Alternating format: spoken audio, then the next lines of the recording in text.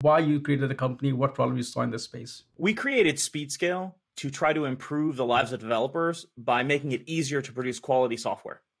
So one of the things we saw, I've been in the monitoring space for about 20 years. And one of the things I've always been frustrated by is that observability or monitoring software always catches problems after users have already experienced them. And so I felt that it was time for us to try to solve the problem a little bit earlier in the life cycle. And that's the genesis of Speedscale. What is the category? What is the space that you work in? Your traditional observability vendors tend to focus on finding, being alerted to problems. So you'll hear talks about like metrics, traces, logs, etc. And that's all wonderful. Those are great tools, and you should definitely use them. However, Speedscale does something slightly different. What we do is monitor production systems and try to increase their debuggability.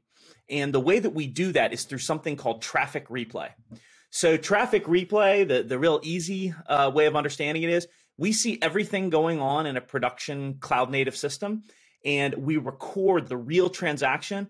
And then we not only allow people to look at what happens, like look at what users are doing, but we also, more importantly, bring that back to the developer's desktop and allow all of that, all of those user interactions to be reused as part of the development process, as well as part of the validation process in the CI/CD pipeline. How you make it easy? What is the impact on developers' life directly when they, look at Speedscale? One of our missions at Speedscale is to eliminate integration testing, traditional integration testing.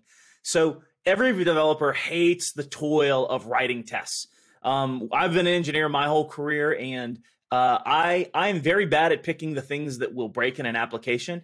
And I think when you get into cloud native architectures, that defect, that complexity becomes unmanageable. The systems change too much is being handled by the infrastructure, Kubernetes, or whatever system you're on. And so you need to take a more automated approach. Engineer hates writing tests. Every engineer isn't good at writing tests because the code you wrote, it's very hard to figure out how it might break because you've been so focused on making it work properly.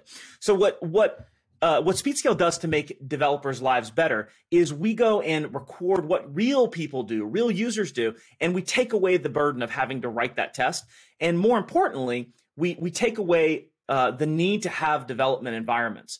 So part of what the Speedscale process is, this traffic replay process, is actually copying the production environment and the traffic, and then just bring it back home to where the developer can just run against it over and over, and they can use the real test instead of having to, imagine what might happen in the real world.